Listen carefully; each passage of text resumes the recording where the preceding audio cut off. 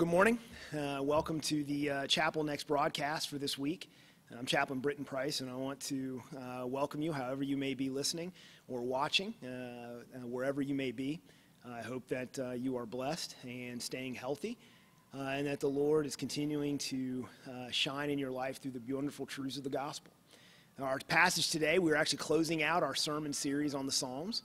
It's hard to believe we've been doing this for 20 weeks, all of it in the virtual mode. But we are now here to our final psalm, not the final psalm of the book of the Psalms, but the final psalm that we'll be going through is Psalm 142. And so if you have your Bibles with you, I'd ask you to please stand wherever you may be to hear the word of the Lord. A maskil of David, when he was in the cave, a prayer. With my voice I cry out to the Lord. With my voice I plead for mercy to the Lord. I pour out my complaint before him. I tell my trouble before him. When my spirit faints within me, you know my way. In the path where I walk, they have hidden a trap for me. Look to the right and see. There is none who takes notice of me. No refuge remains to me. No one cares for my soul. I cry to you, O Lord. I say, you are my refuge, my portion in the land of the living. Attend to my cry, for I am brought very low. Deliver me from my persecutors, for they are too strong for me. Bring me out of prison, that I may give thanks to your name. The righteous will surround me, for you will deal bountifully with me. The grass withers and the flower falls, but the word of the Lord remains forever. Let's pray. Oh, gracious God, even now we ask that you open our hearts and minds to the truth of your word. Lord, may our hearts be like that fertile soil that's ready to receive the seed, the water, and the sunshine. And may that good seed of your word that's planted in our hearts grow up and bear fruit that will last. In Jesus' name, amen. You may be seated. So Esther Sturmer, like David in our passage this morning, knows about hiding in a cave. During the German invasion of Ukraine during World War II, Esther's family, as well as 5 other families, hid in a cave for 18 months during the German occupation. They made the best of it and, under the circumstances, came to enjoy their temporary home. They would point out they had freedom within the cave. They would hide in complete darkness during the day and would come out at night to forage for food. And it wasn't until 1944, when the Russians retook that area, that they were actually able to come out of hiding. While both hid in the cave, there was one glaring difference between the Sturmer family and David. David was alone. Desperation put both parties in the cave. Desperate is one thing. Desperate and alone is something else. The cave was not the true refuge for David, and he quickly realized it. In our lives, we look to many things to give refuge in trying times. What David learned, and what I'd like to share with you this morning, is that things can never be things in and of themselves, material things that we set up for ourselves, or even sometimes experiences, so on and so forth, can never be our true refuge. For this psalm, I want to look at 3 things. 1, the circumstances of the cave. 2, the conditions of the cave. And finally, our true refuge. The circumstances of the cave, the conditions in the cave, and finally our true refuge. But first, the circumstances of the cave. Life is hard. And because life is hard, humanity has always sought to find things, to search frantically for the next big thing, to find something that they can escape, some special place or experience that will alleviate the difficulty of the current time and make life just a little bit better. That's how David ended up in the cave. If you remember in your Bibles from 1 Samuel 22, that Saul was trying to kill David. It went down this way. The prophet Samuel confronted Saul because Saul was given orders by the Lord to wipe out all of the Amalekites. But Saul thought that it would be better that if he spared some of the best produce, some of the best sheep and oxen, and even the king himself for service to the Lord. But as often is, the best of intentions, the road to hell is often paved with the best of intentions. When Samuel shows up, Saul says that he's done the will of the Lord. To which Samuel replies, well, then what's this bleating of sheep and lowing of oxen that I hear? After Saul gives his excuse, Samuel tells him that to obey is better than sacrifice. and that the kingdom will be torn and given to another. That another is David, and Saul wants to kill him so that his son Jonathan can rule, as opposed to David, who is not of the house of Saul. In the midst of Saul's pursuit of David, he pretends to be mentally unstable before the king of Gath so that he can escape, and when he does, he hides in the cave. Those are the circumstances that brought David into the cave. Now, I feel pretty confident in saying that there is no one listening to me now that is being pursued, that someone is trying to kill you because God has given you the throne of Israel. So how does this relate to us today? Well, a good question to ask ourselves is when trying times come, when you are in a difficult season of life, what do you turn to? What do you seek to be your refuge? The answer to that question will tell you what your heart is truly trusting in. Some of us turn to entertainment or exercise as a form of escapism from life. Others may go to a good book, vacations, retail therapy, etc. Still, some of us may turn to things a little bit more illicit, like sex or drugs. Some of us may try to numb the pain through alcohol or other type of substances. Now, I must say that not all of those things are sinful in and of themselves. David was not in sin by going into the cave.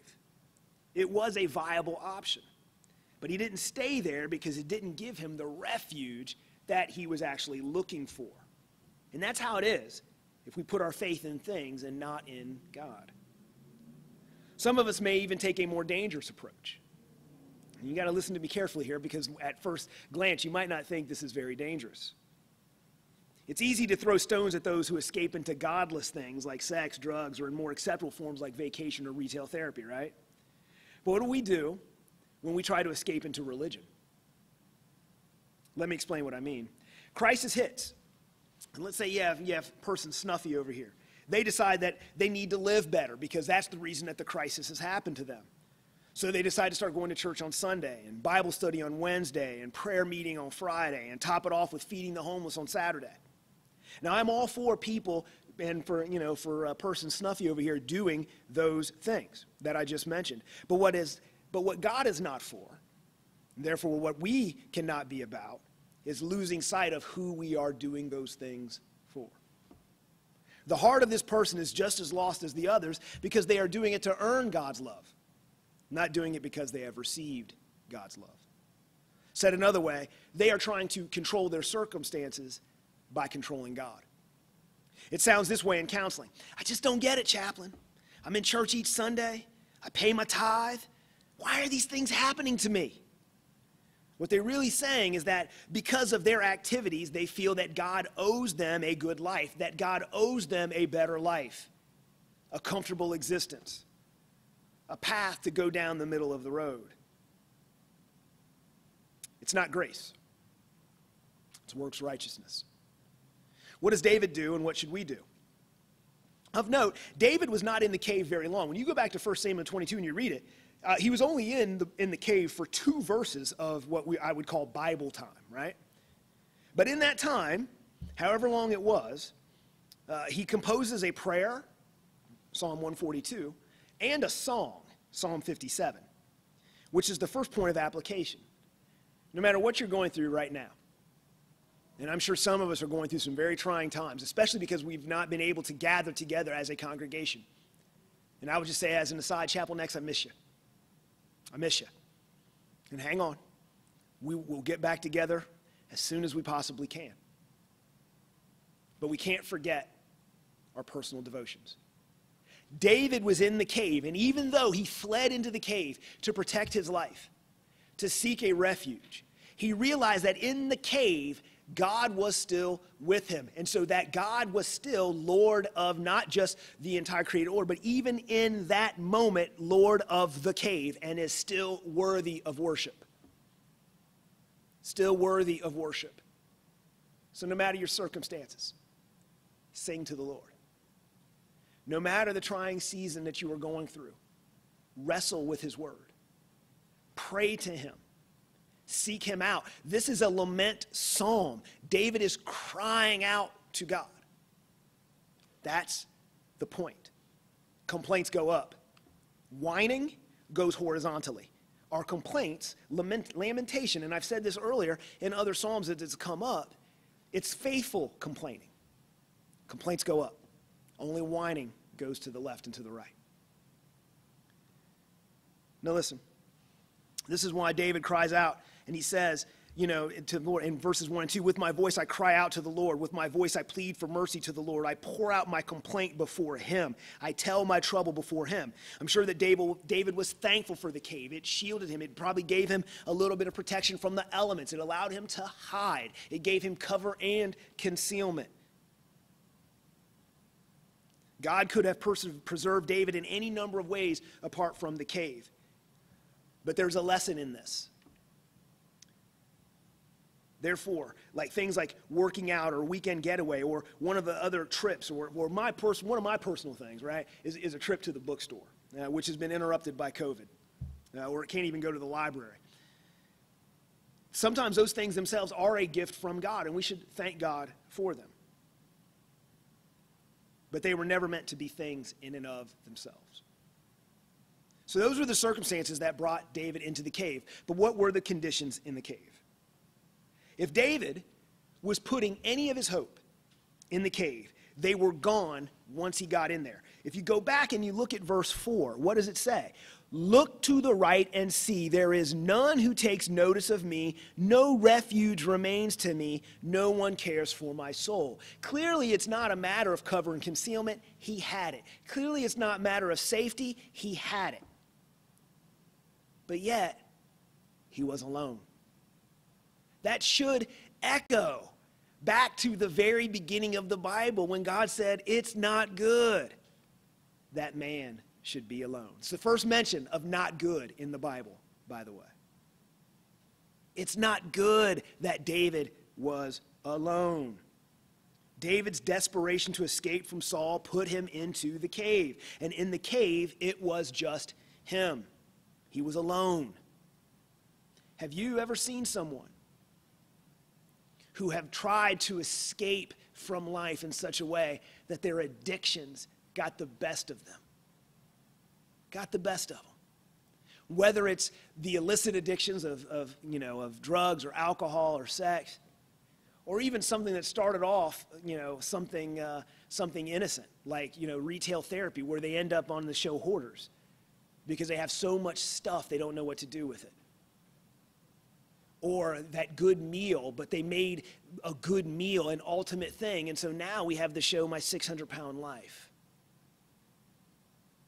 Or when I was a hospital chaplain, the numerous folks that ended up in the hospital because they got rhabdo, because they were doing CrossFit so much, their body never got a chance to recover and heal.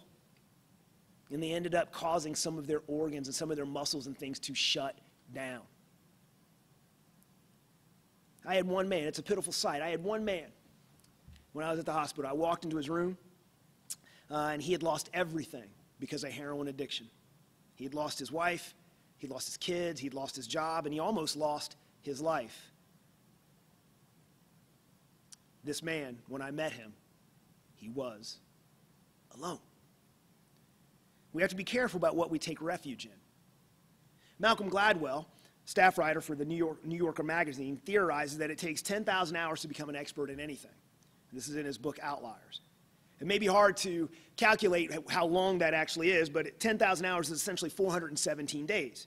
So that means that if you did nothing else but that one thing in 417 days, roughly about a year and a half, you'd be an expert.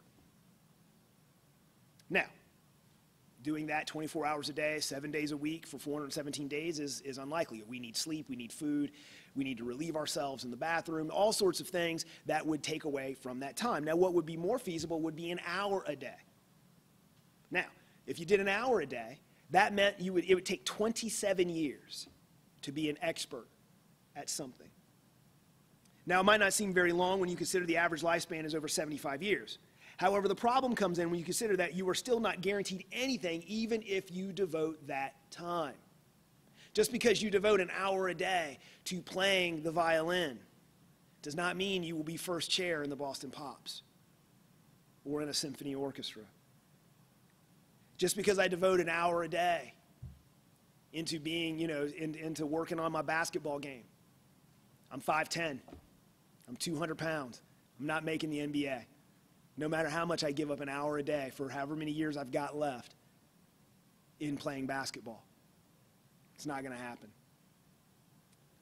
Now, what happens is that it becomes a type of slavery because we've devoted our life in this pursuit to becoming an expert, in this way of trying to escape being ordinary, of just being average, of being of no account.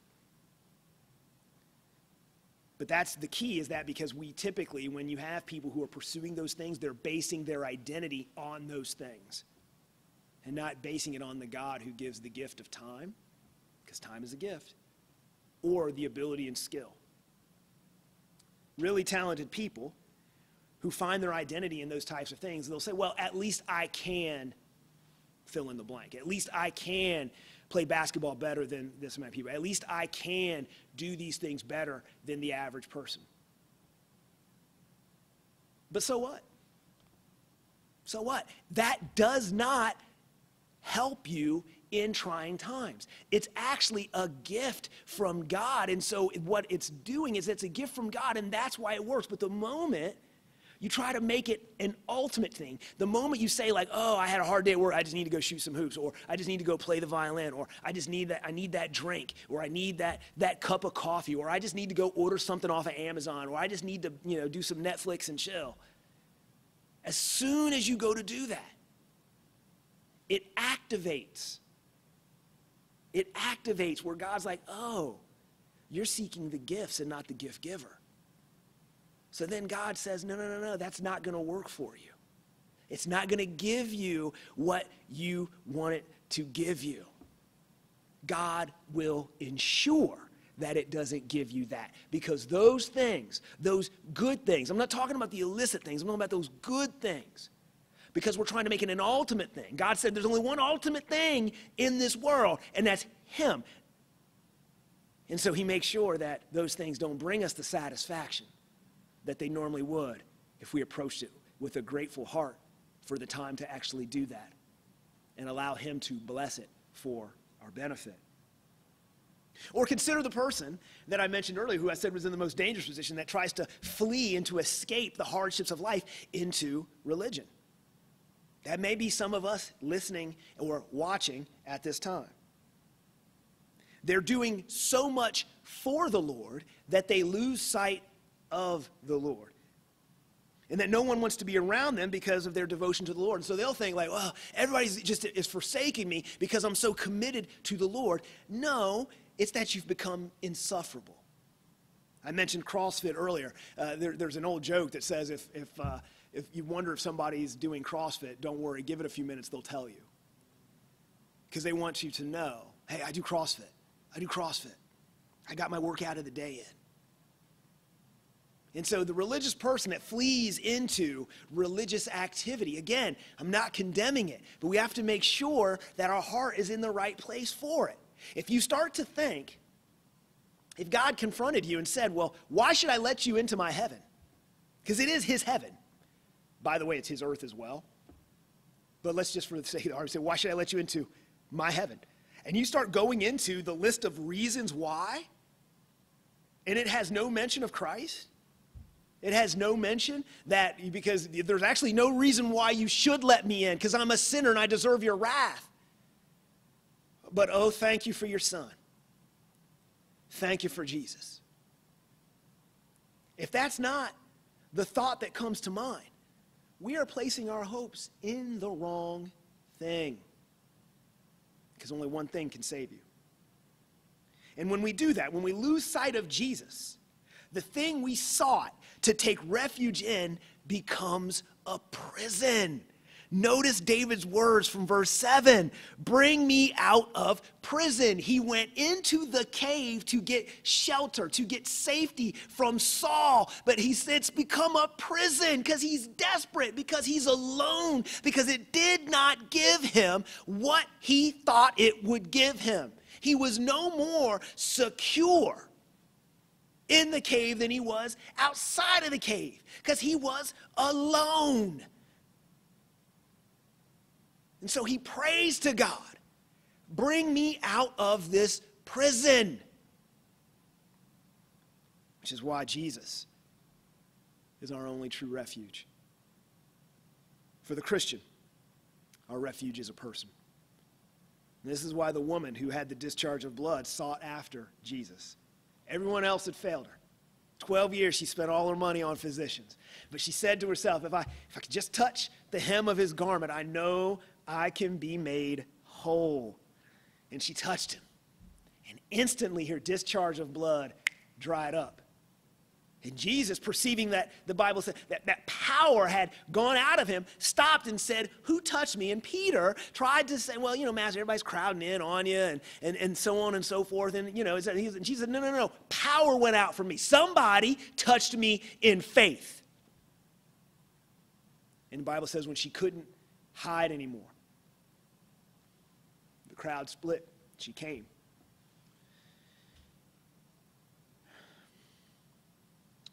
When she saw she wasn't hidden, she trembled, and she fell down before him and declared in the presence of Jesus and all the people why she had touched him, which would have made him ceremonially unclean, unless you're God and you can't be made unclean by anything, and how she had been immediately healed. He was the refuge for this woman. Money spent on physicians couldn't provide a refuge. Jesus could. The cave couldn't give David what he was looking for either. And whatever you or I are trusting in, apart from Christ, will not do it for us. Look back with me to verses 1 and 2. It says, with my voice I cry out to the Lord. With my voice I plead for mercy to the Lord. I pour out my complaint before him. I tell my trouble before him. 4 times in 2 verses, David cries out, pleads for mercy, pours out his complaint, and tells the Lord his trouble. He knows that God will deliver him with or without the cave. In verse 4, he says, look to the right and see that there's none who take notice of me. No refuge remains to me. No one cares for my soul. But then for those of us that have been reading our Bibles for some time, Jesus tells us, don't fear the one that can kill the body and then have nothing to do with you. Don't fear the one that can do that. So don't fear, hey David, don't fear Saul, because the worst he can do is kill the body. No, who you should fear is the one who can kill body and then cast your soul in hell. But the reason I bring that passage up is because he is saying no one cares for my soul. Well, the same one that has the authority to cast your soul into hell is the same one that has the power to care for your soul, to nurture your soul, to love on your soul, to reassure your soul, to open your heart and your mind to behold the beautiful truths of the gospel, that even though you should rightfully be cast into hell because of our sin, because of your sin, because of my sin, we have no part, we don't deserve but anything but his wrath and curse in this life and the life to come, yet he cares for our soul. And because he cares for our soul, he will bring us out of the prisons that we more often than not put ourselves in. David put himself in the cave. We oftentimes put ourselves in situations because we're seeking escape, we're seeking safety. Those are not bad things. But when we make the refuge, whatever those things are, when we make them ultimate things, we've crossed a line. Our brigades had 2 suicides in the month of August. And I am convinced that suicide happens because most of us are dealing with 2 types of trauma. 2 types of trauma that we are seeking refuge from. And this may be somebody listening to me, and so I want you to listen to me very carefully. Some of us feel guilt and we feel shame because of trauma that we have caused, i.e. things that we have done to someone else, maybe to ourselves, and we feel guilt and we feel shame over it. But some of us also will feel guilt and shame, not because of something we've done, but because of something that was done to us, somebody else's sin towards us. So 2 types of trauma. God, through Christ Jesus, is a refuge, no matter which side you're on. And some of us, if we're honest with ourselves, we're all in both camps. We've all caused some kind of trauma to somebody. You may not know it. You may not be aware of it. But that doesn't mean you're innocent of it. I'm sure some of our comments on social media, some of our posts on Facebook, some of our comments that we put on somebody, we have some of these battles, right? Because people, we think we got some Twitter muscle or Facebook muscle or Instagram muscle, right? And we're causing problems. We've caused trauma to someone. Or maybe we are on the other side of it. That's just one example. Whatever it is, Christ is a true refuge. You can flee to him. Just like the woman with the discharge of blood, it's not going to stain him. It will only make you better. It will only heal you. If you have caused trauma and you come to Christ, the Bible is littered with examples of people who acknowledged their sin. The Pharisee and the tax collector. The tax collector wouldn't even look up in the temple. And he said, have mercy on me, a sinner. And Jesus says he went home justified. Legal standing before the kingdom of God, but in the courtroom of the Almighty, that you are forgiven and declared not guilty. You can be forgiven because Christ is your refuge. If you are suffering of the guilt and shame because of something that's been done to you, like the woman with the discharge of blood, you can go to Jesus and be made whole. Because you know what he told her? Daughter, your faith has made you well. Your faith has made you well. You don't have to go through life with this almost like a scarlet letter, almost like you have this, like a tattoo of the trauma that was done to you. Lift up your eyes and see the refuge that is in Christ. David knew when he said that no one cares for my soul, he knew that God would take notice of him. And in Jesus Christ, the greater David, God delivers and saved him from his slavery and sin to misery.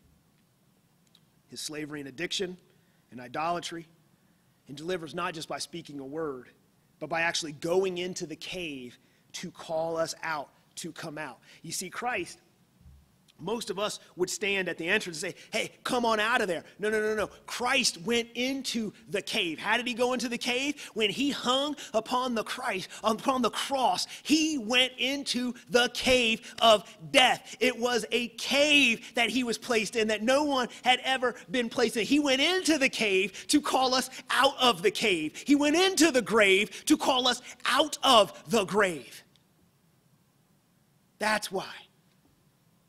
At the end of verse 7, when it says, bring me out of prison that I may give thanks to your name, the righteous will surround me, for you will deal bountifully with me.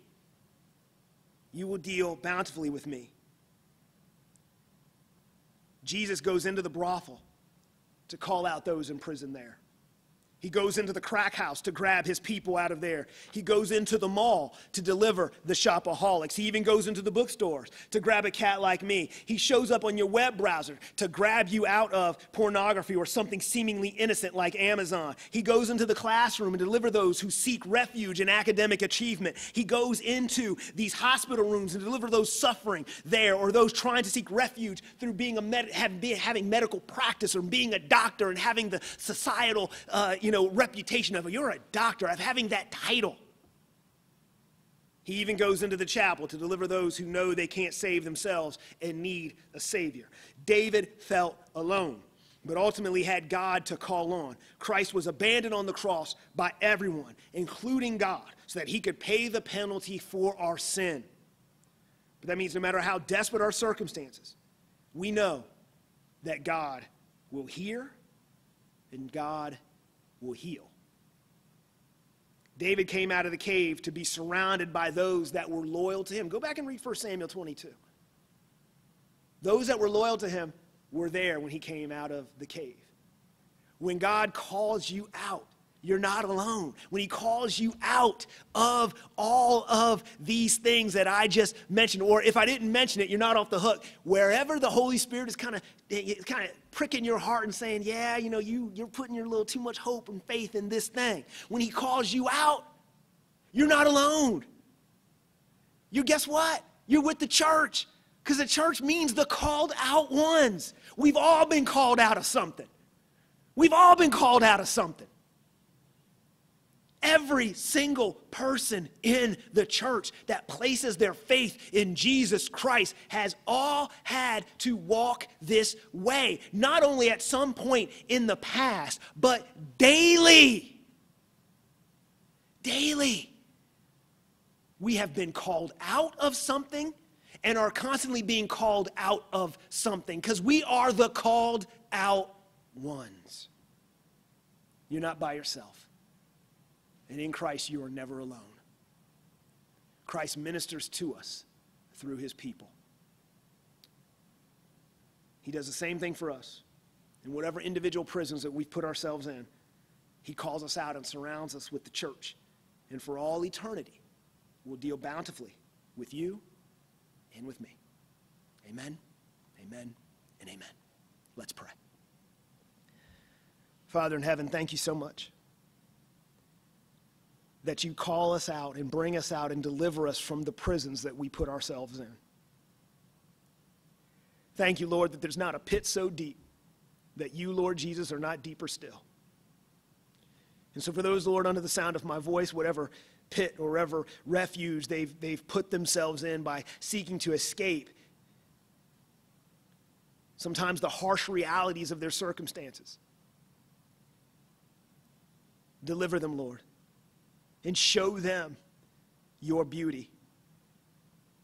Remove the affection for those types of things and replace it with a new and greater affection. That is you. This I pray in Jesus' name. Amen. Now receive the words of the benediction. The Lord bless you and keep you. The Lord make his face to shine upon you and be gracious to you. The Lord lift up his countenance upon you and give you peace. Go in peace.